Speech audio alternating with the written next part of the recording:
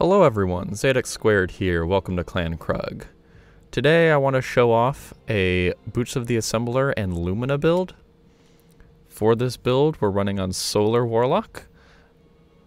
You're going to want to run Healing Rift or Empowering Rift, and I'll go over the specifications on both later. I've chosen to go with Celestial Fire and Healing Grenade. Heat Rises and Icarus Dash both pair incredibly well for this. For fragments, I'm going Ember of Benevolence, Ember of Singeing, Ember of Ashes, and Ember of Char. For the weapon, obviously you're going to want to go Lumina, and then whatever you want to run in the other two slots basically works here, though this build does do incredibly well in boss phases, so I'm running my type in for boss damage. I'm running Well of Utility in 3 different pieces, as well as Seeking Wells and Reaping Wellmaker. This makes it so that whenever we cast our Rift, of which we want to do a lot, it's going to create a well next time we kill an enemy, and then that well will seek to us, giving back more class energy. This will let us use our Rift as often as possible, which pairs incredibly well with Boots of the Assembler's effect. Boots of the Assembler make it so that whenever we're standing in a Rift, either healing or empowering, it creates Noble Seekers that seek out allies that are not in a Rift, and it either heals or gives them a damage bonus. This is the specification I was talking about earlier with your class ability. You're either going to want to go Healing Rift if you want to heal your allies with this, or Empowering Rift if you want to give them a damage bonus.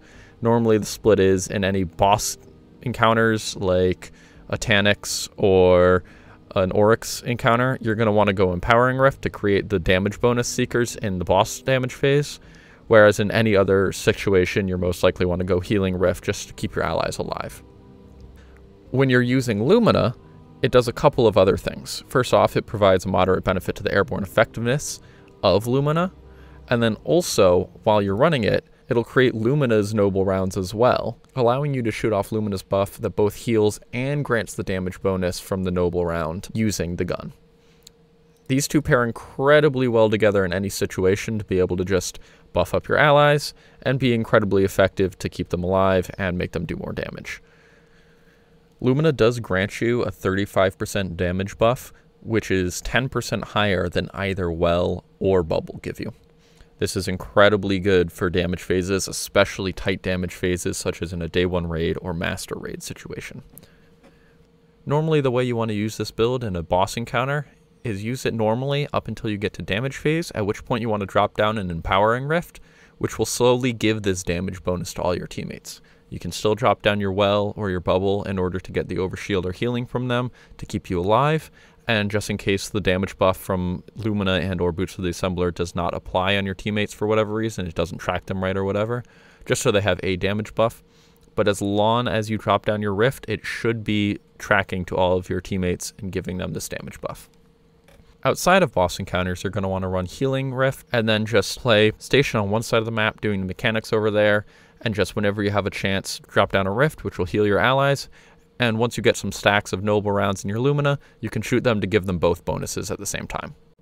This build is incredibly effective at keeping your teammates alive, making them more effective by making them do more damage, and just being overall good in most encounters.